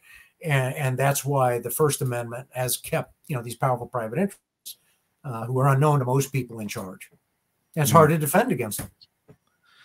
Now, you make the case in the book, which you really don't see made very many places, and that's that the result of Vatican II, what comes out of Vatican II, is pretty much a victory for the Roman Catholic Church.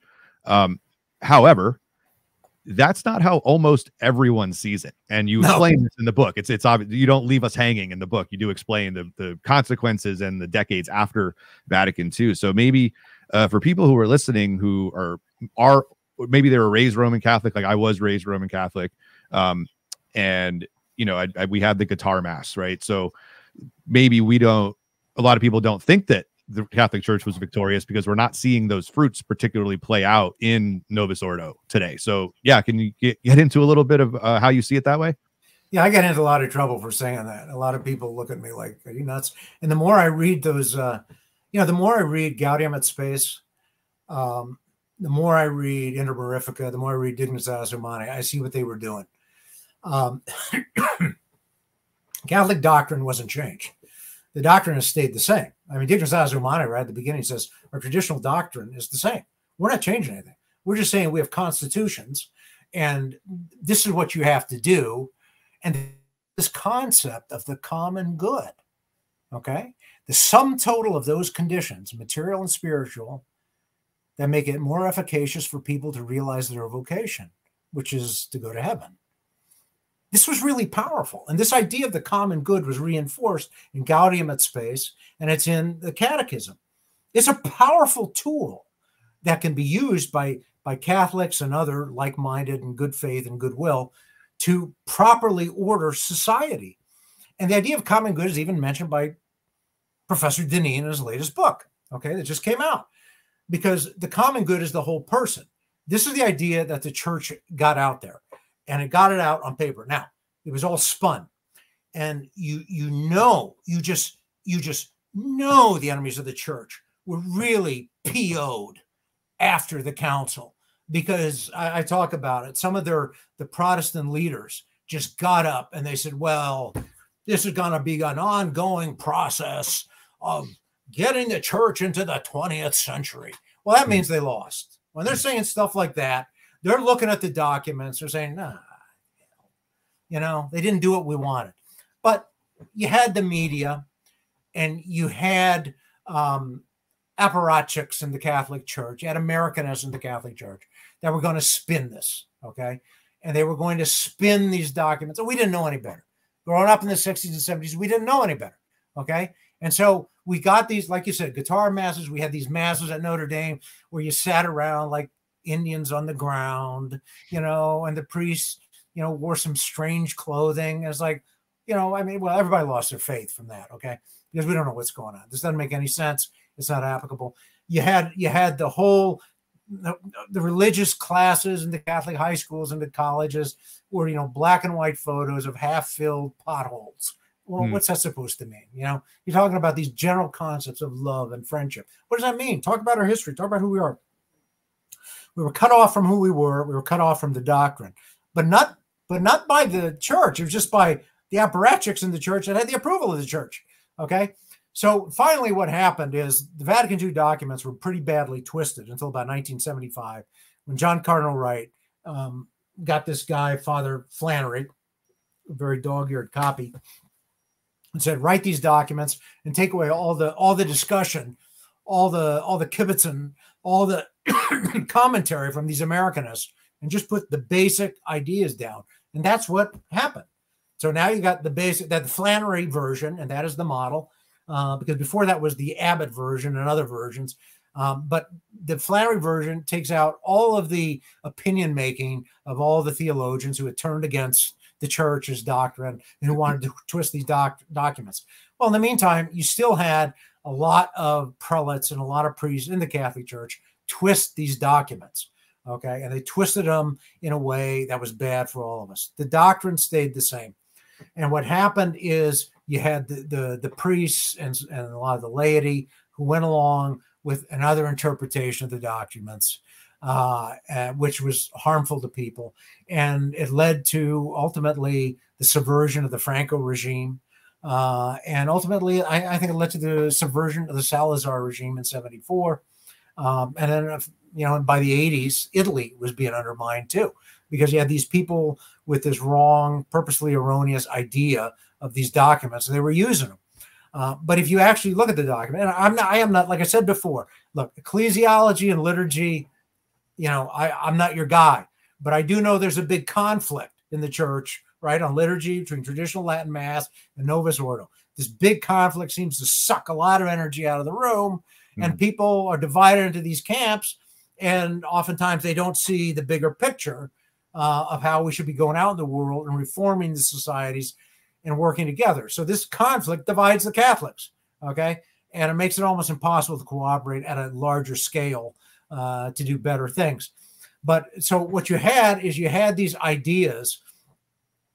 The Catholic doctrine did remain the same. Nothing was overturned. It was just, in many ways, it was put out there in a way that you had to know what the Catholic faith was. Once you read it, then you could dig deeper and explain it. But it was put out in a way that supposedly a lot of average people could understand and hearken to. Like Gaudium et Spes talks about the importance of the family and the importance of right culture and the importance of a proper international order. It recognizes ethnicities, it recognizes races, and it recognizes nations. And it says this is how we got to work together for the development of people spiritually and physically and materially. And this is carried forward in the 1997 Catechism, 1997. This is carried forward. So the church didn't say, well, we're going to throw all this stuff out and we're going to start over. No, the church, in a way, you could say they kind of repackaged it in this epidectic language in some ways. And then that was used by the enemies of the church to attack the church. Was that wise? Well, I don't know, but maybe it wasn't all that wise, but that's what we have. And I can see how they were making the case for a more for an appeal to a more pedestrian crowd in those documents. I can see how they were doing that. I can see how they were making these documents in a way so people could take them as a starting point and do further research into what the Catholic doctrine was. You see the law of nations in those documents. You see the Catholic doctrine of the one true church, all of those nations, the right order of society with the common good. You see it in there. So that's my approach, and it has gotten me a little bit of notoriety. Well, you reading through the book, even if I didn't know anything about any of this, there are essentially a couple of, I guess you call them heroes in the book, right? They're set as the protagonists really in a lot of this, and it's Francis Connell and Joseph Fenton, right? I think those are the two, if I'm getting the first names right, that are really, they're really laid out in the narrative as, trying to do anything they can to appeal to whomever they can appeal to and make whatever argument they can make against this push to modernize the church. And in many cases, just as a narrative, they're falling on deaf ears. And it's like I said, from a narrative structure, it's frustrating because you start to identify with who you see as the protagonists of the story, and to see them, strive so hard for what they truly believed in and find so much resistance, or just maybe ambivalence in a lot of ways, or, seeing like Ottaviani kind of slowly succumb to the pressure over time. It's a very well laid out story from a narrative point of view. And I find those two particular individuals were very well portrayed in a flattering light, for sure. Yeah, I think they were the heroes, as well as Monsignor Shea. I think these guys were really the heroes of this fight. They just kept, they kept going until they dropped. I mean, literally just kept going until they dropped. And I think Father Connell should be a saint of the Catholic Church. There was an effort started in 1981, but that didn't seem to go very far. He was really a very powerful force at the council, but you just don't hear about him. Monsignor Fenton was another guy. He was a little bit irascible from what I read. Yeah, he was a character. And he would fire back at people. I remember reading one letter. I read the letter that came to him, and it was critical. And Monsignor Fenton wrote back, and he said, how dare you write such a nasty letter to a man you don't even know? And I think people back then had a sense of civility towards each other. And I think that they drew the line more readily. I mean, now you get You get emails, you get letters. They don't say Dear Dave anymore, Dear Mr. Wemhoff. It's just Mr. Wemhoff. That's it. That's all you have. Okay. So these guys fought the good fight. They appealed. Yeah, Ottaviani helped them out. There were other prelates that kind of helped them out in Rome. Connell and Fenton, definitely. Fenton's magazine, American Ecclesiastical Review, was really the only light out there that kept broadcasting in the United States the Catholic doctrine on church and state and other matters. But Connell always seemed to have a good audience with the people in the pews. And so I remark in the book, there seems like a dichotomy in the way the church talked to the world. One side of his mouth to talk to the people in the pews, who are the ordinary people, the day-to-day people. We're the people who try to make things work. We need the Catholic faith. We need right order to protect ourselves, to allow us to flourish as individuals, to allow us to develop and spiritually protect us. We need the Catholic faith. We need that. Okay. The people at the top were spoken to, the rich people were spoken to by a different crowd. And even Father Lafarge wrote a letter, October 14, 1955, to Murray. He said, the problem with the Catholic Church is, the prelates listen to the rich people. They're beholden to the rich. I mean, he just wrote that out there in plain language. And Lafarge was the guy who worked with the blacks and came up with this idea of interracial justice. But he says, this is the reality of what you're dealing with. And that's what you had with the Jesuits. The Jesuits catered to the upper classes at the time, the WASP upper class, especially in New England. They were always around the WASP upper class. They wanted to hear what they had to say. And so this is the struggle you had in the church. And unfortunately, the ideas of Father Connell did not seem to win out. But you can still see, as I detail in my book, how his ideas were protected because there was a conflict in the church between Connell and Murray. Is it just the natural law or is the divine positive law as the ideal? And you can see how that was resolved. I think it's chapter 118 of my book, volume 2, where I talk about how I view the resolution of that conflict with Dignitas Humanae and other documents from Vatican II. So I think that is what played out. It's very interesting because they asked in 1959, they asked the Catholics all around the world, what do you think is what are the big topics? And Father Connell said, well, there are 4 of them. There's only 2 that are really important. One of them was, the whole idea of what is the ideal form of social organization. Is it the natural law or the divine positive law? And then the second one was, we need an international organization that listens to the Pope, basically. And he said, those are the 2 issues, because the world was getting closer. The Council Fathers knew we were all getting closer with the United Nations, with everything that was going on after World War II. And so they knew that this world is tending towards greater unity. And Pius XII saw that. He talked about it in 1953 with Chai Racy, where he says, look, we're tending towards this unity, and we need to address this issue of how we're going to get along. And so that is part of the reason for the Vatican II documents that issued.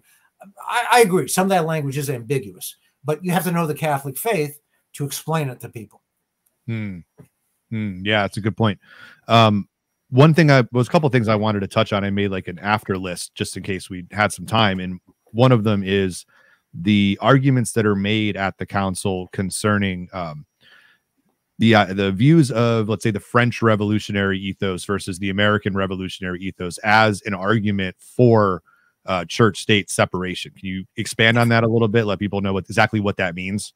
Yeah, they were saying the American Revolution was a conservation of the Catholic tradition. That's the sum total of it. No, it wasn't. It was a complete break. I mean, there's the holding up an apple and say this is an orange. It was a complete break. It was the diarchy. We're keeping in place the diarchy. This idea of the 2 different realms of church and state. Well, they're supposed to cooperate with each other and collaborate with each other. And Murray understood that. He knew that.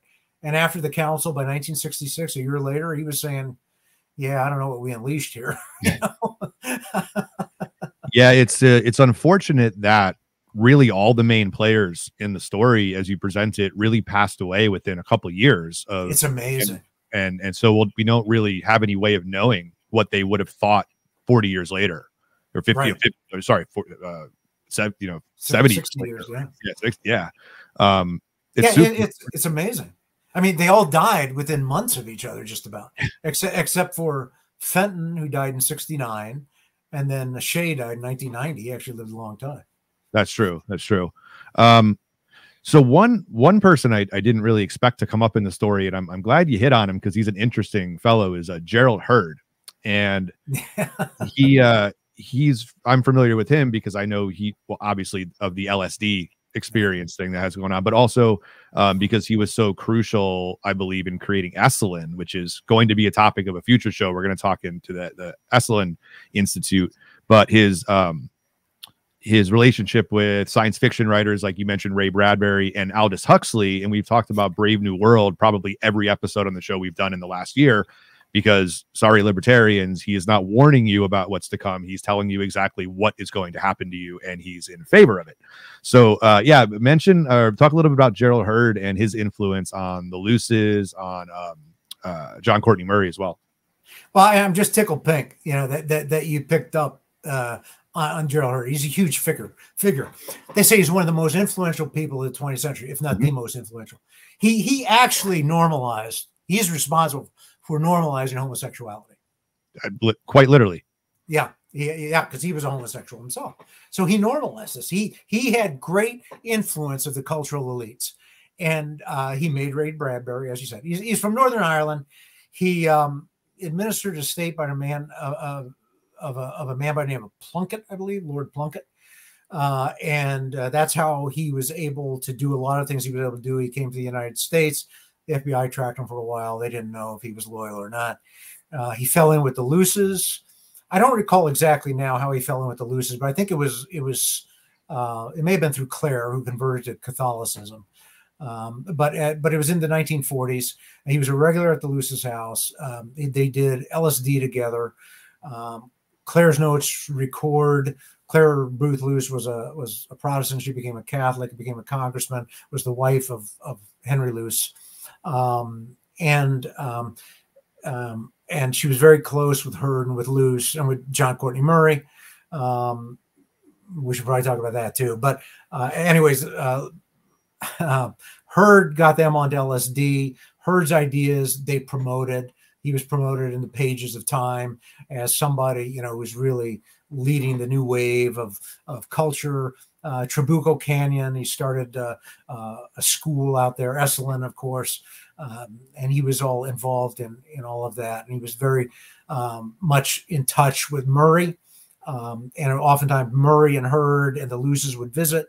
On Christmas of 1964, they were talking about Vatican II Council together, and Murray apparently spilled his guts about how things are changing in the church, and Hurd wrote about it. Wrote to his friends about it. He said, "Yeah, church is changing," and he was a deconstructor. He was there to make sure society would transform and atomize and break apart.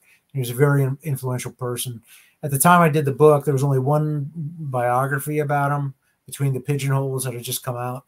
That was very helpful. And then there were other, sources of information I was able to tap into. But he was a guy who had enormous influences on society at large. And he still does with the normalization of homosexuality. Oh, I mean, it's amazing how many different avenues he's influenced over the years. And I wanted to ask you, because you brought up, so the edition I have of the book is 2022. When was the first edition published? What year? The first edition came out in 2015.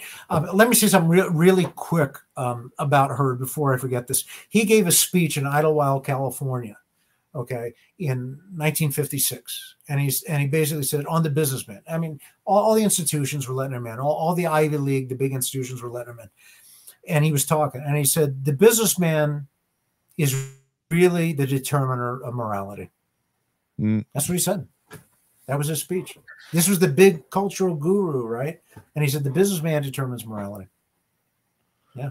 Well, I mean, as it turns out, he's, whether it's objectively true or not, at least seems subjectively true, right? That sort of is how it played out. I think that's right. So I have one last point I wanted to get your opinion on, and then I'll let you close out with anything you think we may have missed. And that's your thoughts on movements like SSPX, SSPV, sedevacantism. What are your thoughts on those movements and maybe their veracity, or how, effective they may be, or even if they should even exist at all? I'm probably the wrong guy to ask about that stuff. I mean, I try to stay within my lane. And my lane is issues of social governance. I'm trained as a lawyer. That's what I know, and that implicates economics, law, and governance, and issues of organization.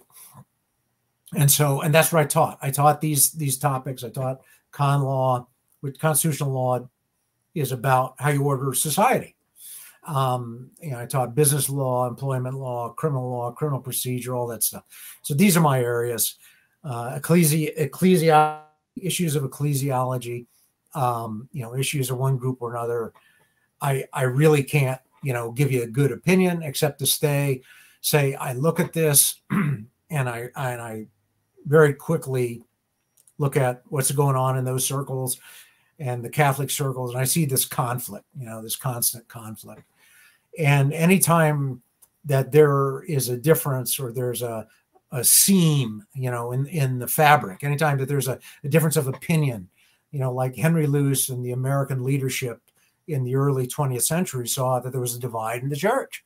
There were the Americanists, and then there were the Catholics. Anytime there's that division, it's going to get exploited. It's going to get exploited. So I don't know whether in the right or wrong, it's going to get exploited, and it's going to weaken the mission of the church at all, in general. And most importantly, it's going to weaken the message and greatly lessen the validity of what the church has to say. John Epstein says, he was an Englishman, lived from 1895 to about 1988. Everything he wrote had a nihil obstat imprimatur. Everything this guy wrote. He wrote a book in 1935 called The Catholic Tradition and the Law of Nations. It was recognized by James Brown Scott as one of the greatest works ever.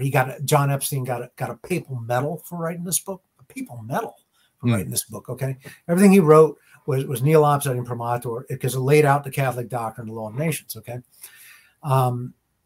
35, but he wrote a number of articles. One of the articles he said he said the divine law, okay, the importance of the divine law in people's lives really declined with Protestantism, humanism, and materialism.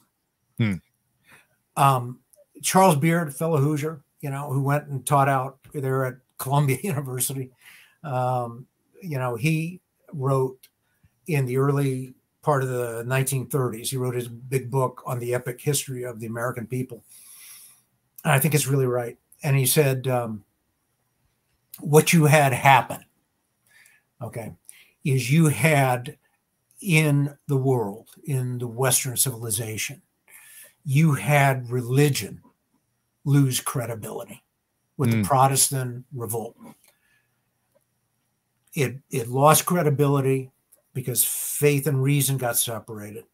And then what happened is you had the development of pseudo-reason, of science, pseudoscience, that delivered the goods.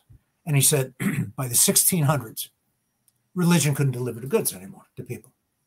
Okay? People were turning to science and to a secularism to give them the goods of life. And they couldn't count on the churches anymore.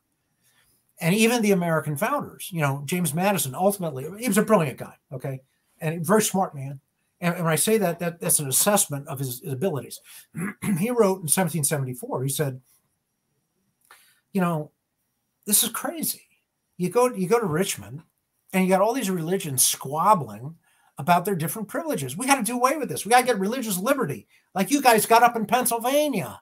Because if you guys because then we won't have to deal with this stuff, and they're not going to hinder what we do in the government and they're not going to hinder what we do in private life. Because you see, when you have a state-based or a state-sponsored religion, or a state-recognized religion and church, you have a real check on the appetites of the powerful private interests. This was something Luce and Murray understood and talked about. This was something that they knew in societies like Spain, Catholic countries, where there was this tension. They could put it in terms of a tension. You know, they couldn't do everything they wanted to do because there were these moral factors pushing on them. So this is what you had that happened. And this is kind of what we are living through as a result of this process. Well, yeah, you're right. And the reason I brought it up is because it seems clear to me, but at least the dawning of this is apparent, that Francis doesn't want there to be a traditional Latin Mass anymore. And that it seems to me that he's going to try to somehow get rid of that under penalty of excommunication. Now, I don't, obviously I only have what I see and read. I'm not there. You might know better than I do. I think that would be a hugely disruptive move on his part, but it doesn't seem like there's anything that he feels like he can't do. You know, I've heard people say that he's making it harder for the Latin Mass. I can't, you know, other than what I've heard, that's really all I can say. I mean, I'm really not your guy on that. I'm just saying there's this division, this fight in the church, and it's sucking a lot of air out of the room. Yeah. Well, it's a fear. Well, you know, from just an outsider point of view, or just having been through this for decades, that I mean, where you're probably going to say it's not your area of expertise, but where do you think the church needs to go to sort of distance itself maybe from, I mean, there's stuff with Pope Francis that I just don't know how people can reconcile themselves to it. You know, it's got to be frustrating and awful because it's so obvious, the tradition. It wasn't so obvious with John Paul II. It wasn't so obvious with Benedict. But it's just so glaring now with this guy that I mean, it's hard to even know how to put the words into a sentence to describe it to you. That's how baffling it is to me. Well, it really shocked me when in May of 2016, he said, you know, secular governments are the way to go. Union of church and state isn't a good idea. Well, that kind of shocked me. But remember, the church is what, 2,000 years old, you know? I mean, it's been through some pretty hard times, and Christ said the gates of hell will not prevail against it. And there have been some popes that haven't been good over the years. Some people say that Francis is worse than others because he's questioning the doctrine. But, you know, a lot of what he says, from what I can see, he hasn't put in an encyclical that we're bound to believe, or he hasn't written it into doctrine that we're bound to believe. And that's the Holy Spirit at work. In many ways, what you're seeing is the power of the Holy Spirit, keeping the doctrine pure, while even people at the top say things they shouldn't say. You know, when people are, yeah, you know, when I was in the Army, it's like, you know, when you wore the uniform, you couldn't give any opinions on anything. Well, I mean, when you're a prelate, you know, you really shouldn't give an opinion other than the Catholic Church's position or the Catholic faith. That's really all you should say. You know, that's all you should say. It's a good point. I mean, the Borgias were 600 years ago, and the Roman Catholic Church survived that. So, I mean, it's a pretty good point. Well, listen, that we managed to touch on everything I took notes on, which is a credit to you for being concise and still providing so much information. Is there anything that we didn't touch on that you think would be important to point out at all? Well, I think going back to your last question, I think what the church has to do is it has to rid itself of this Americanist mindset. And this Americanism is the heresy as defined by Pope Leo XIII, which essentially says America knows better. You're supposed to be like a liberal society. They need to say, look, we're Rome. We teach the world. Okay. And we're going to stand by that. And the church leadership needs to gain independence of the rich, the powerful private interests, convert these people, and for the conversion of souls, and keep its mission. And the rest of us need to know that doctrine, and we need to stick together. We have to have unity. We have to know who we are, in the church and as the American people. And we have to know that what's best for the Americans is the Catholic faith, the natural law as set forth in the Decalogue. It is good for us. It is right for us. And we have to come together, and we have to realize that we're not each other's enemy. We need to stick together. We got guys at the top that we need to focus on and convert them and bring their actions in accordance with the common good, the natural law, and unity as a people. Awesome. Let people know where they can check out any work you're doing, and also I'm sure you have a preferred location to purchase the book too. And obviously, people know Amazon exists, but I'm sure you have another address to bring people to, right? Yeah, I mean it's a self-published work, the second edition, because I got a great foreword by Dr. John Rao, who I think he's a Catholic intellectual I really respect. So we did a second edition, a new edition. It's available on Amazon. If you want a signed copy, I can mail you out I got a few copies I can send out to you that I'll be glad to sign. I post things from time to time on American Proposition website. It's controversial stuff. It's stuff you need to hear about, like Vatican II was a victory. And, like there's an American people, and we can all get along with all the different peoples. But it's looking at things from that point of view. So that's how you can get hold of me. And I appreciate that you having me on your show. It's a great honor. Oh, it's 100% my pleasure. And I think this information is going to be great for everybody. For all of those people who are listening, we here only ask that you do one thing, and that's actually 4 things: like, share, subscribe, and comment on the YouTube videos. Make sure you go to the Substack. We'll always link that below too. And any podcatcher that you're listening to this on, if there's a rating system, go ahead and leave the maximum number of stars or circles or whatever thing you need to do to make sure that we get up in the algorithm, because that has been working really well. We only started doing videos like 6 months ago, and the show has like 800% more viewership than it did in January. So it's very helpful. And I know it's because of the wonderful guests that come on. I know you guys don't like hearing me talk. So the more you like, comment, subscribe, and share, the more we have fantastic people like David Wemhoff on to talk to you, and the less you'll have to hear me do 2-hour live streams yelling at the computer. So that's going to be it for me. We're going to link all of David's stuff down in the comments. And yeah, David Wemhoff, thank you so much for coming on and having the conversation with me. Well, thank you very much. I appreciate it. Your questions, your comments, your observations are really spot on. And I'm really honored that you took the time to read the book and read it so quickly. And I want to thank you. Well, it's definitely my pleasure. Guys, have a great weekend. We will talk to you soon. David, could you just hang on for a minute? I want to just thank you one more time off air. Okay. Thank you. All right, guys. We'll see you soon.